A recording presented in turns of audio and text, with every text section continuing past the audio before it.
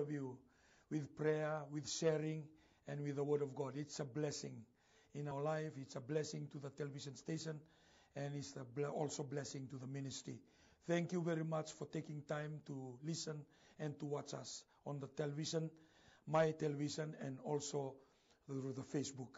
Please share it to your friends in your workplace and the people that you know. Because I really believe that this television and the program, the contents, is to nurture you, to help you, so you live a godly life, a moral life that is suitable for families and for marriage, and especially for our community. In fact, we are building a better Fiji the way the world should be. And without the Word of God, we cannot do that, because the whole world was created by the Word.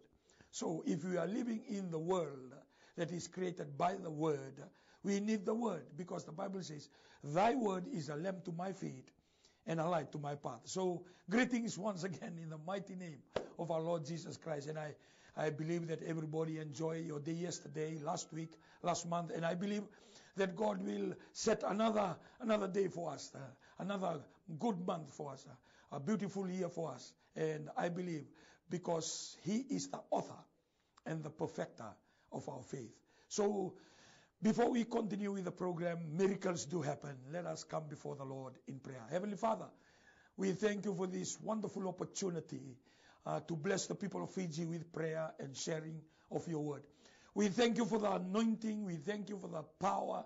We thank you for the authority that will come from this studio into the screen, into their living room, into their hospital bed, into their office, into their Facebook account. I pray in the name of Jesus, the name that is above every name, that every knee shall bow and every tongue shall confess, that they will be met and they will be blessed and they will satisfy by the power and the anointing of sharing today. We thank you, Father, for our lives, for our family.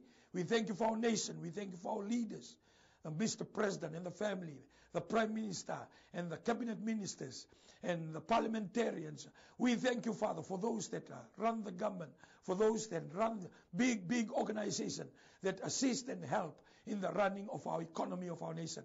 We also remember the Vanua, the Matan Tuetolu and the Snr Pst Atunaisa. We pray, Father God, that you will touch and enable us to see that there is a God and His name is Jesus.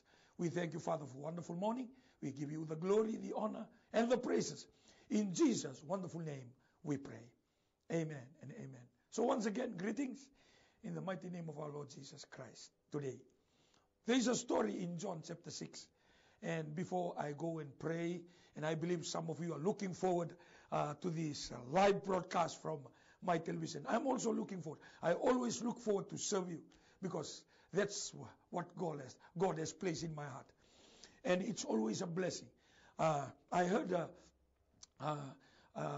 in a seminar, and the facilitators or those speakers, they were speaking to leaders, and I'm just blessed to be there. And he was saying, if you want to be a good leader, then you must ready to be a servant. Hallelujah. Kaya mga ubina kata mundo na liu vinaka, mundo na liu, lako ba kandono, ngarapan din na nita be kadi vingarabi kina. O iko mundo na tamatanda vingarabi. I thank the Lord for that opportunity. Hallelujah. Early in my days as a manager in our international airline at that time, I was introduced to a lot of management training overseas and attachment to Qantas and New Zealand NSET, and also in other various aviation organizations. And most of those management, they were just talking about serving, or the service, the timing, the conditions, the product that we sell, the connection time that we must look forward and we must watch out for our customers, which is the people.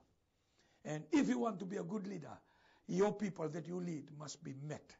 And as I come to this side of the coin to lead the church, I'm blessed for God to allow me to lead the church. And then I look back at my secular work, and I praise God for that nurturing, that we need to be a good servant. Hallelujah. When good servant, that means you wake up early, more than the people that you serve. You stay up late, much longer than the people that you serve. You give more than the people that you serve. Everything that we do, the leaders must be the one that serve longer, more, and better. Hallelujah. And I thank the Lord for those exposure to those international organizations that nurture me and allow me to come and introduce it in the church, New Methodist Christian Fellowship, and also as a call of God in my life. So when Jesus was talking to the disciple in John chapter 6, as I said before, and he said, these people, they've been following, sometimes you really don't understand what you are reading, and you fast and pray for the Spirit of God to reveal to you what's the real message.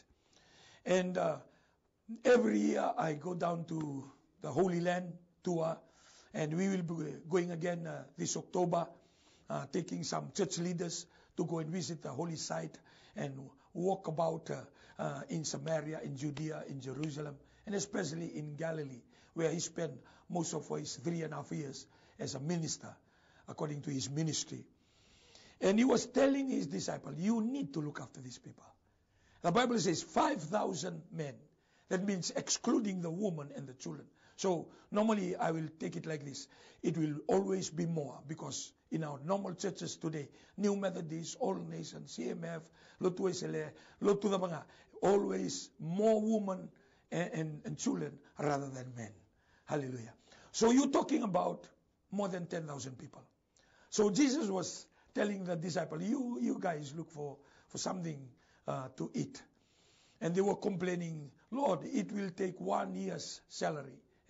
You have to work for 1 year, and your salary for 1 year, for you to buy the bread to feed these people. And Jesus said, well, you have to look for something. And Philip, one of the disciples, came and said, there is a boy here with a lunch, 5 loaves of bread, the pita loaf, or the pita bread, and 2 fish. And he said, but how can he feed the multitudes? Hallelujah. And Jesus said to them, tell them to sit down. See? As long as you give something small to the Lord, He can multiply to meet the need, the situation, and the issues in front of you. He just needs that little thing, the little thing, the little thing. I believe we are not perfect, including the one that is speaking to you this morning. We are not perfect. But God is looking for that little faithfulness, the little thing that you can give. God asked Moses, what's in your hand? He said, a walking stick. Take that walking stick and point it to the Red Sea. The little things. There are a lot of little things that we have it can be useful in the things of God. The blessing that will come to the people around you, to your relatives, to your friend, maybe you have that little thing. Maybe you have the 5 loaves of bread and 2 fish. See, most of us, we are ready for the prayer, or Tal Atu. We'll be praying in the 11:30, the Miracles Do Happen program, and everybody to receive. We are looking forward. But I want to tell you, there's something much greater than healing. There is something much greater than open doors, the provision of God in our life. And that is the presence of God. So I want to challenge us today. I want to push us into a level of faith and trust in God. I normally share to the people that I come to contact with. You don't go to church because it's a program of the church. You go to church, you just love to worship Him. He has done so many things. He has done great things in our life. The open doors, the healing of sickness in our body, the restoration of our family. Hallelujah. Some of us that you are sitting right there, you are in the verge of breaking up, a divorce. Maybe a paper is already filed. Hang on in there, my friend. You trust in the Lord Jesus Christ, you will be healed, you and your family. You will be saved, you and your family. You will be restored, you and your family. I believe that the platform of my television is not just come by chance or by coincidence or by accident. No. I believe this is a positioning of God in Fiji today, that there is a television station more than 7 times in a day, more than 7 times in a day, that you can listen to the Word of God. 8 o'clock to 9, 11:30 like this to midday, 1 to 2, God's first program, where other talatala, other pastors from other churches, they speak every day. And then you have 2 to 3, and then you have 3 to 4. From 4 you have the juicy program, which is the program of TBM to the children there in America. And then you have the youth program from 5 to 6. At 7 o'clock, it's a replay of another preaching or sharing, or even the miracles do happen. 7 o'clock at night. 11:30, and that's another replay. From midnight to 6, we are connected to St. Anna, all the way is in Los Angeles, for the TBN program, where you have preachers like John Higgins, T.D. Jakes, Rod Parsley, Josh Myers, Joseph Prince, the Hillsong, oh, you name it, mighty men of God. They are access to you into your living room. Why? Because I believe this television station is put in place for such a time as this, to bring hope, to bring restoration to somebody out there. Hallelujah. Now, let us go back to our story in John chapter 6. When Jesus said, make them sit down. Hallelujah. He already knew what to do. See, Jesus is already have a plan. In Jeremiah 29:11, you know what the Bible says. I know the plans I have for you. And the plan I have for you is for you for prosperity and for future that you hope for. And this Bible verse, Jeremiah 29:11, it is talking about the Jewish people or the Israelites when they were crying in Israel, in Lebanon. They were taken as slave to the place called Syria, Iraq, under the leadership of Nebuchadnezzar. Because they were so disobedient to God, God allowed Nebuchadnezzar to come and burn the city and conquer Jerusalem and took so many people, thousands and thousands of them, to Babylon. So when they arrived to Babylon and they were crying, hallelujah, they went to the river of Babylon and they sing the song of Zion. When they were in Zion, they were singing the song that they used to sing in Babylon. Niko chiko na bali kalau no mudanga chiko na bagatatartara chiko itumba. Niko sale tao mai tumba. Iko na nanu mamai na tagataga nilinga nikalo. So that's where this song came, by the rivers of Babylon, where we sat down and remember Zion. Na ngona kedo kondo tabu tu taoki na keda kendo na numanakalo. Hallelujah. So when God was talking about 29:11, Jeremiah 29:11, I alone knows the plan I have for you. So the planning of God, including the slavery, including going to Babylon, including to go and humble themselves. Whatever you're going through in your life, it is a plan of God. You need to repent, stand by the crossroad, and look at the way that is godly. Not the way that is right, not the way that is good, not the way that is easy. No, you stand at the crossroad and look at the way that is godly. Hallelujah. Because when he said, I alone knows the plan I have for you. The plan I have for you is for your goodness. And the binaka bikimdo. Na nongunanu mamembalitikimdo mundo binaka. Do na lago mandia sanongo, do le taporaki manda, do daga manda baka bombula, meron niluto so mukina angka tinggadia, kina biye lebu, sanga ni baka rong na tala indende, do sayalo baka batu. Do lago manda biye pukan na samyo, napuraki kimundo manda, get some smacking and some slavery worker, toil, and then you'll come back humble in your heart. Hallelujah. So whatever God plays in our life, it's a plan of God in our life. When he said, make them sit down, he already have a plan. Hallelujah. So as I was sharing John 6, I'm jumping here and there. I want you to be in line with what God has placed in my heart. So when I pray, you receive the fullness thereof of God's blessing in somebody's life. And I thank the Lord for this opportunity. I always thank God for this opportunity that God can handpick my life and handpick my family and handpick my children, handpick the church, the ministry, and the taltalangasi that we can come and be a servant to somebody. That's why we knock on doors. That's why we evangelize. And some people say, hey man, these people, they are not tired of evangelizing. No, we are serving you with the word of God. I believe the electricity company is serving you with providing electricity. The water authority is providing you with the service of water to flow. Hallelujah. Any problem in the pipe here and there, they readjust and they repair. So you have a continuous supplies of water. And I believe the telecom also do that with the land telephone. And also the mobile companies that we have now, they are there to serve us. And I believe New Methodist is called by God to serve you with the word of God.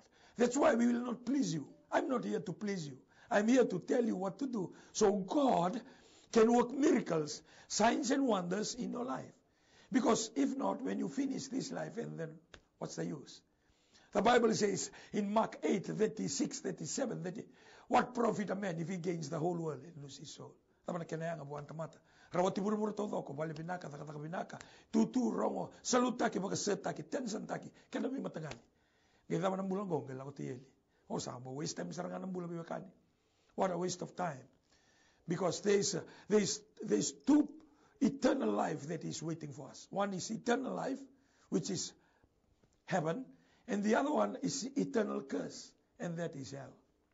And it's my duty as a taltala, as a pastor, as a man of God, to share with you the truth this life, and the truth about when you go through the door called death. So my friend, when Jesus said, sit down, make them sit down. And how these people will eat from 5 loaves of bread and 2 fish, but they just obey. See, the condition of miracle is to obey.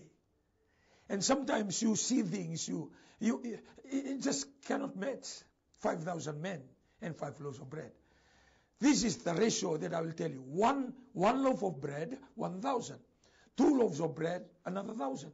3 loaves of bread, another 3,000. 4 loaves of bread, another 1,000. Make it 4,000. 5 loaves of bread, make it another 1,000, 5,000. Hallelujah. 1,000 to divide 1 loaf of bread. And you know, I said before, it's like a roti, small roti, and it's like a babakau. And that is the pita bread. So when you put it into half, hallelujah, then 500 and 500, and put it into quarter, hallelujah, and then 250, 250. I'm just talking about the men. I mean, there's nothing in our mind to fathom. We just have to understand in our heart. We cannot calculate it with our mind, but we can understand it in our heart. And I want to challenge our life today. That's where I want to zero in today. If you want the miracle of God to happen in your life, you set the condition. One of the conditions is to obey. Hallelujah. One of the conditions is to listen. One of the conditions is to have faith. Those are the conditions. You set the condition. God will send the miracle. The miracle comes from God. But you set the condition. You want God to perform miracle in your life? You want God to perform miracle in your family?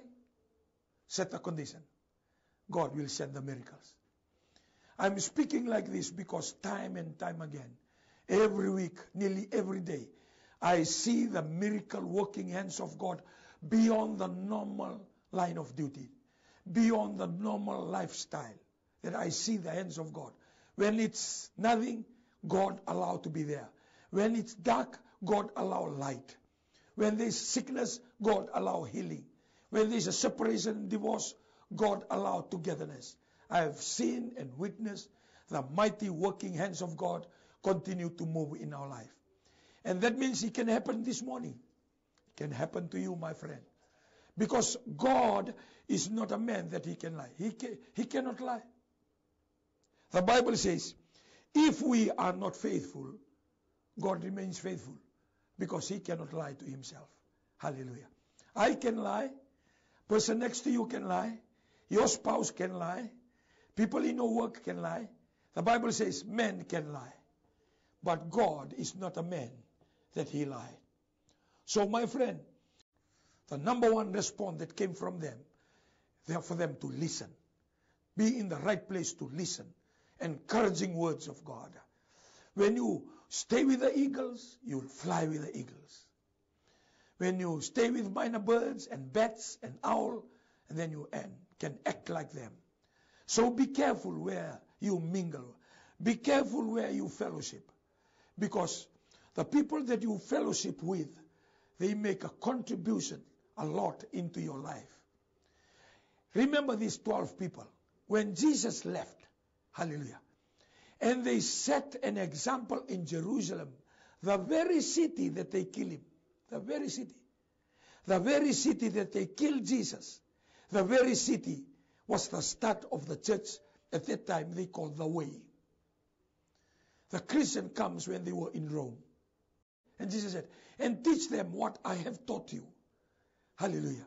So my friend, it's available to anybody that you are listening today. When you stay around with the Word of God will become your life. And that's why you will be encouraged, because the situation will come. Because of the Word of God is very encouraging. And the Word of God can create something into something. He can create the small things to be great things. He can create nothing to be something. It was the Word of God that created the fish. You remember the story in Luke chapter 5 in Gennesaret, when Jesus came and he told disciples, get into the boat, push yourself to the deep, throw the net to the right-hand side of the boat. So there must be some catch. And Peter said, we've been fishing all night. We caught nothing. But because of your word. It is because of your word. Stay around where the Word of God is preached. Stay around where the Word of God is practiced. Joshua tell his people, about 3 million people, he said, when the priest that carry the Ark of Covenant lead us, you follow them. There are so many priests. Don't follow any other priest. Follow the priest that carry the Ark of Covenant. What is in the Ark of Covenant? The tablets, the stone, the Word of God.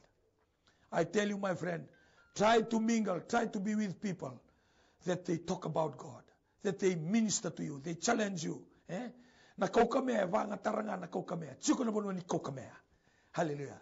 And that is the Word of God. Iron sharpens iron. Don't stay around. See, you can fellowship with eagles. You'll fly like eagles. You minister to the minor birds, to the bulbul. Iko le vingara vivira era tiko sombu en ambula bagaya lo sangani todo sara. Hallelujah. Ya romada iko bimbaluai iko fellowship ele bonu era tiko kina urena hikeli ni mbulago. There are some eagles, like the program in the My Television. Don't miss it, because there are some eagles coming there. There are some eagles testifying there. There are some eagles from America. In the 1 to 2 program, there are some eagles from other churches. Ortuna AOG na bimoniti. Sotale Roma na tu city. Vukilu no tuti na natambana limu luto isile. So 24 churches in a week. 24 churches. They come and minister. So when you stay around with the television station that you receive, you set the condition, and God will send you a miracle. Let us pray. Father, in the name of Jesus, we pray to send us to right people, right place. Father, if we stay around with wrong people, wrong motive, wrong topic, Father, your Holy Spirit to remove us from there. Send us to where we're supposed to be, so we can be a source of blessing to people around us, source of blessing to the church, source of blessing in our workplace, source of blessing to the government of Fiji, source of blessing to the Vanua where we come from. We thank you, Father, because we want to set the condition, because you will send the miracles. You cannot send the miracles because we haven't set a platform for the condition to fall. Help us today, Father God. Help us to understand that we will set the condition every day of our life. In your name, Jesus, we pray. Amen. So, my friend, it's wonderful to be here. If you have some problem, if you want to contact us, remember, it's on the screen, 907-2117. Whatever question, you want some to visit you, you want some to pray over you, or you just want to send your testimony. Something happened to your life. Something happened to the yesterday prayer, to the last week prayer, last month prayer, and you want to testify. Remember, every miracle that happened in your life, you need to share it. You need to tell it to another person next to you. Why? Because the more you share, you are part and parcel of the relaying team. You are telling the people You are testifying to the people.